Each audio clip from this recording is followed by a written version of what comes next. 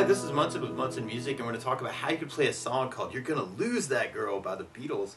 And we're going to start off with kind of our main chorus progression on an E major chord. When we play E major, first finger goes to the G on the first fret, second finger on the A string second fret, third finger on the D string second fret. And if you strum all those together, that sounds an E major chord, and it sounds really, really happy. And then from the E major, we're going to be going to a C sharp minor chord. Normally you do this as a 4th fret bar, second finger on the B string 5th fret, third finger on the D 6th fret, pinky on the G string 6th fret.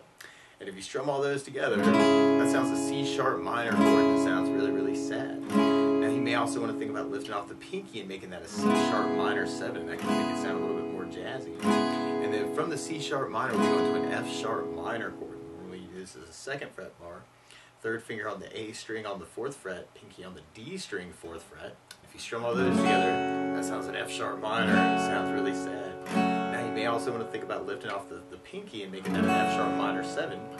Or it can also be cool to take the pinky and add it on the B string on the 5th fret for an F sharp minor 7. And then from there we go to a B7 chord. If you're digging on the bars, you could do this as a 2nd fret bar, with third finger on the D 4th fret, pinky on the B string 4th fret, and kind of work that for a B7 chord. Or another way to play B7 would be doing first finger on the D string 1st fret, second finger on the A string 2nd fret, third finger on the G 2nd, and the pinky on the high E 2nd fret. And if you strum the A string to the high E string, that sounds a B7 chord, and it sounds really, really kind of messed up. Now you may also want to think about taking the third finger and flatten it over the G, B, and E. And that would make a B9 chord if you kind of dig on that for that. And on the chorus, actually, there's a couple different strumming options. You could kind of work this as kind of a down count, kind of an E2, 3, 4, 5, 6, 7, 8, C sharp minor, you're gonna F sharp minor, B7 on that chorus part. Or one of my favorite strum patterns for a 4/4 like this is down, down, up, up, down, up. So you took the E and tried that a lot. You'd have down, down, down, down, down. So we tried that through the chorus. You'd have the E, down, down, C sharp minor, F sharp minor, B7. Or a cool variation of that could be kind of a down, up, down, up, up, down, up. So down, down.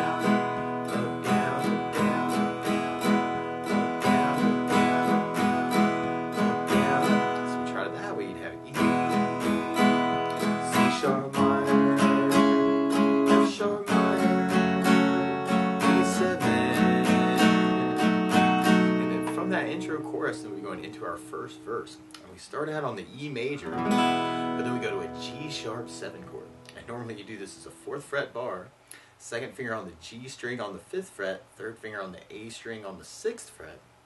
And if you strum all those together, that sounds a G sharp 7. It sounds kind of messed up. And then from the G sharp 7, we go to our F sharp minor, and then we go to our B7 at the very end of B9. So we tried our verse with our strumming. We had to have the E, G sharp 7, F sharp minor, B7,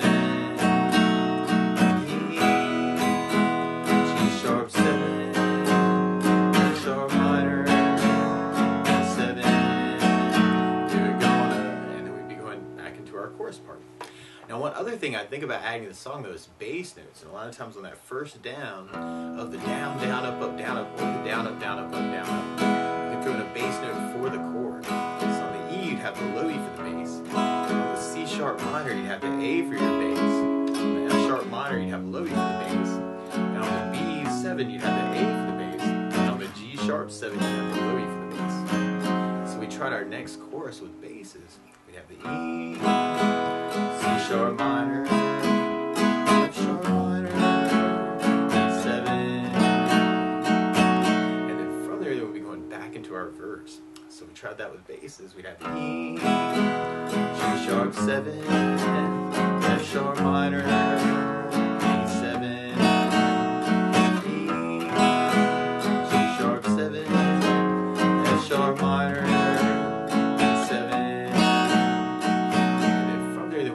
our next chorus. So we have our E,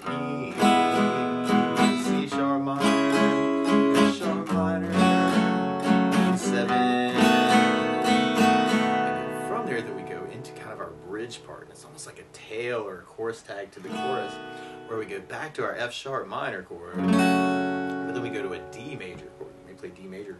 First finger goes to the G on the 2nd fret, second finger on the high E 2nd fret, and third finger on the B string 3rd fret.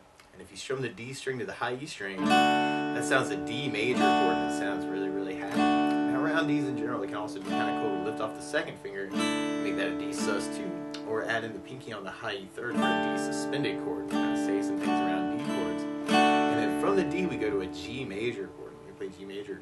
First finger goes to A on the 2nd fret, second finger on the low E string 3rd fret, and third finger on the high E string 3rd fret. And if you strum all those together, that sounds a G major chord, and it sounds really happy. Now you may also want to think about putting the third finger on the B string 3rd, pinky on the high E 3rd, kind of working that for your G. That could make the change that we're going into a little bit easier. So we're from the G, we go to a C major chord. And normally you do this first finger on the B string 1st fret, second finger on the D 2nd fret, third finger on the A 3rd fret. And if you strum the A string to the high E string, that sounds a C major chord, and it sounds really happy. And while you're around C's in general, it can be kind of cool to lift off the first finger, make that a C major 7, or you could add in the pinky on the B string 3rd fret, or C major 9, kind of say some things around C's. Or another way to play C major 9 is to do first finger on the D 2nd, second finger on the A string 3rd, third finger on the B string 3rd, and the pinky on the high E 3rd, kind of working a C major 9. And that may make that change a little bit easier from the G major chord to the C major chord, and then back to the G major chord. And then we do some more of the G, and then we go to a C major chord, but then we go to an F major chord. And normally you do this as a 1st fret bar, second finger on the G string 2nd fret, third finger on the A string 3rd fret, and the pinky on the D string 3rd fret. And if you strum all those together, it sounds an F major chord, and it sounds really happy. Now, a good substitute for that, there can be an F major 7, where you do the first finger on the B string 1st fret, second finger on the G 2nd, third finger on the D string 3rd. And if you strum the D string to the high E string, that sounds an F major 7 chord, which can be a little bit easier if you want to try and avoid the bars. But that would be very hard in this tune.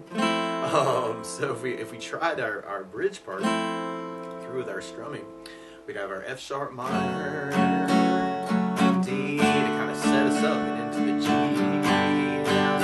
up, down, up, C, down, up, down, up, G, down, up, down, up, G, down, up, down, up, G, down, up, down, up, C, down, up, down, up, F. It kind of lead us into our solo part.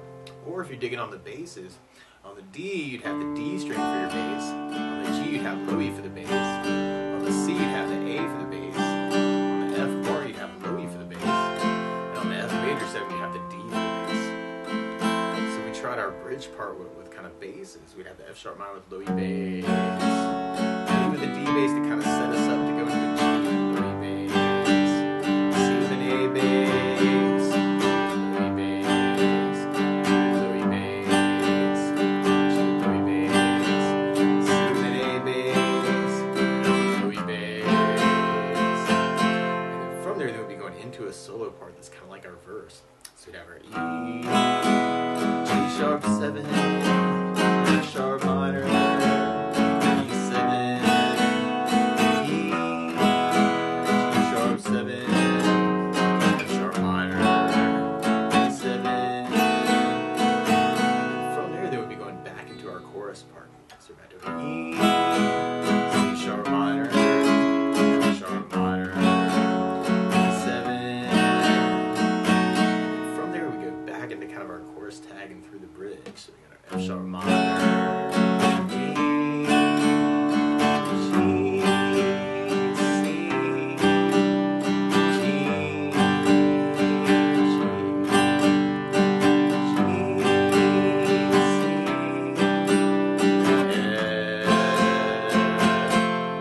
and then from there, we go back into our verse part. So we're going E, G sharp 7, F sharp minor, E 7, G sharp 7, F sharp minor, E 7. And then from there, we'll be going into our outro chorus, which kind of has another tag, almost like our bridge, where we kind of go from our F sharp minor, but then we go to a D major and kind of half the D with an A major chord. We play A major. First finger goes the D on the 2nd fret, the 2nd finger on the G 2nd fret, the 3rd finger on the B string 2nd fret. And if you strum all those together, that sounds an A major chord, and it sounds really, really happy. At the very end of that, it's almost like you half the D and the A. So you may want to do just a down, down on each of those chords before we kind of end on a big E major. So through that last outro, oh, and if you want to throw in basses, actually on the A, you'd have the A string for bass. So we tried that last outro chorus with basses. We'd have the E, G, C sharp minor, sharp minor, 7, F sharp minor, D, A, E, at the very, very end. But that's the basics of how you can strum through You're Gonna Lose That Girl by the Beatles. So, good luck!